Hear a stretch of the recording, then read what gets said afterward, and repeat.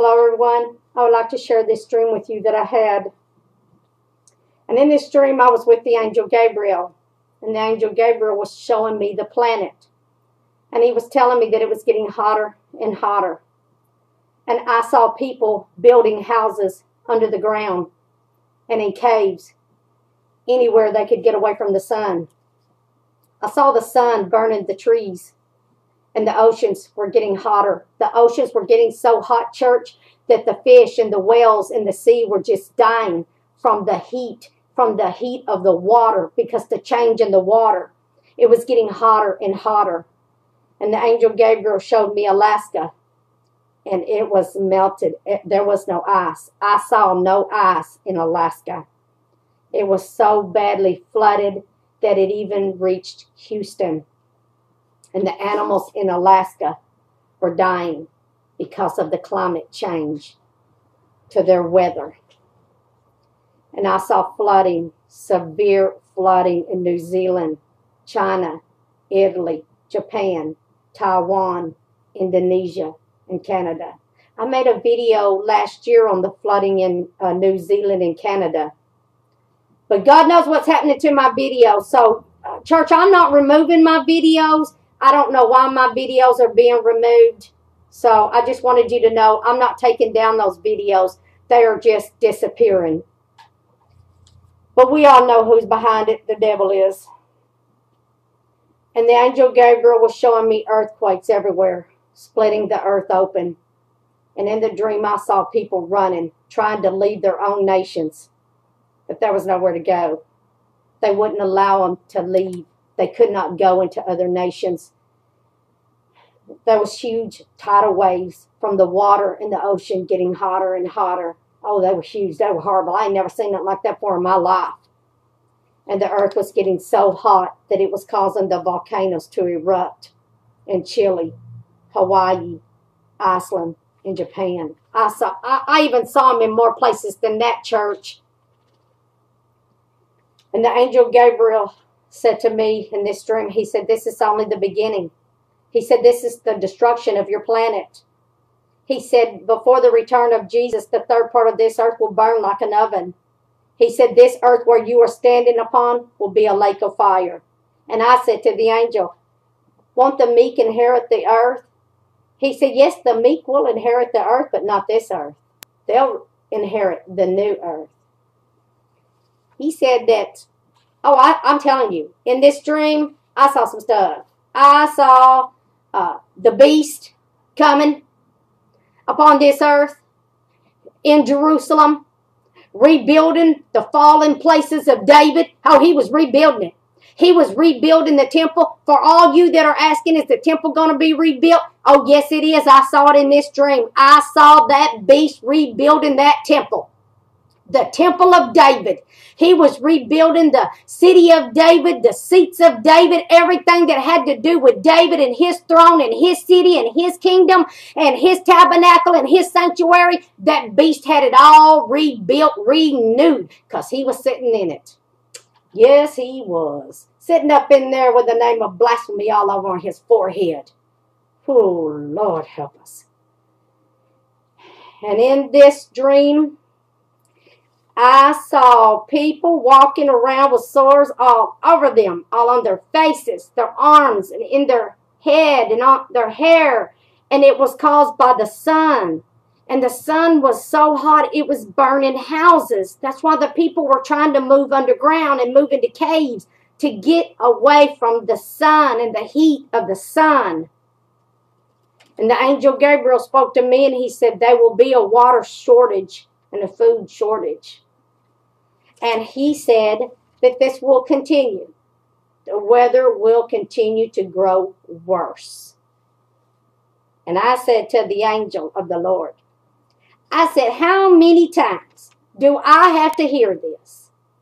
He said, until people repent and turn from their evil deeds. I said, that won't happen. He said, then it will continue to grow worse. He said, stand back. You will see the storms that are to come. They will be the worst storms on the earth. And he said, and look up in the universe. You will also see storms in the universe. Storms on other planets and high winds. He said change is coming. Now in this dream, I saw the collapse of money. I saw people taking money and burning it. Now we know silver and gold is not going to be worth anything. So if anybody's telling you to buy silver and gold, I would advise you not to do it because it's going to be of no value. I promise you. That is the honest to God truth. It will be of no value. So don't let anybody have you running out buying silver and gold. And in this dream, when I saw that beast, oh, you should have saw him. He was rebuilding. He come to deceive the world that he was restoring Jerusalem. He came at a time when it was all out war. It was World War III. It was all out chaos. He's going to come at a time to where it's going to be the destruction of the earth and the destruction of man. He will come at a time to it is all out chaos. And he will bring order in this chaos because he's going to deceive the world into believing that he's God.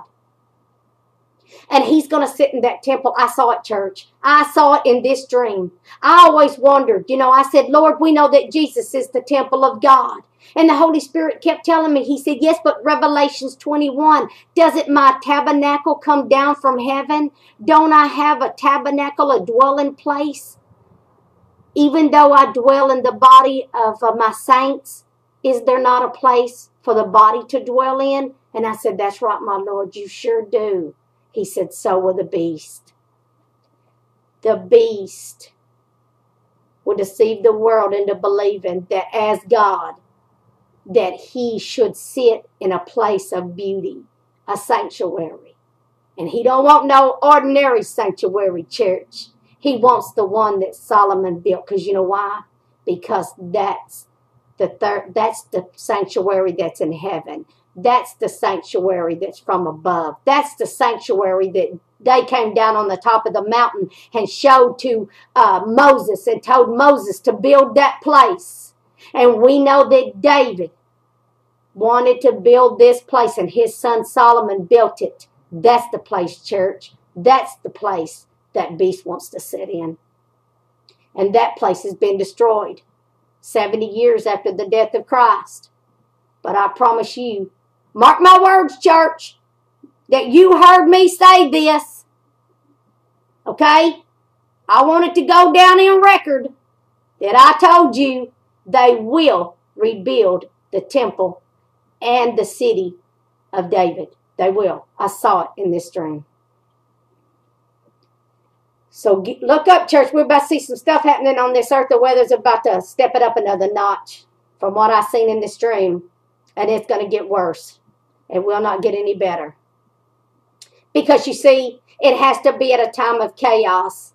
So this deceiver that's coming into the world can deceive the whole world that he is bringing order and calm at a time of chaos. That only God could bring order. You see, church, the deceiver's coming. He's coming. Yes, he is. So God go with each and every one of you.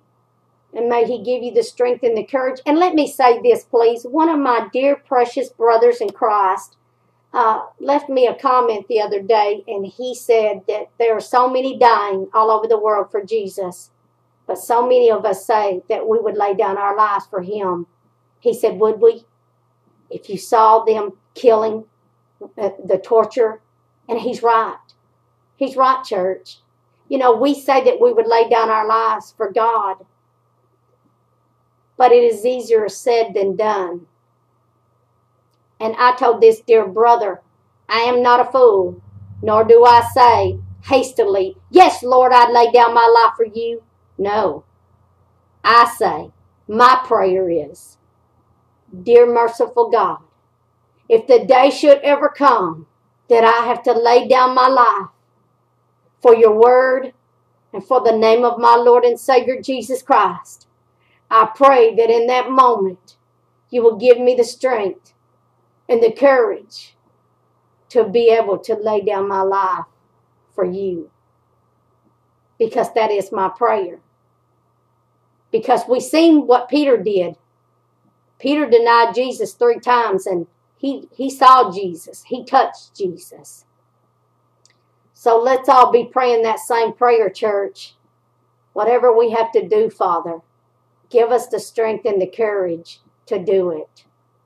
You see, we receive the Spirit of God by measure, but Christ received the fullness of God. He was not given the Spirit of God in measure, so he had the fullness of the Spirit of God.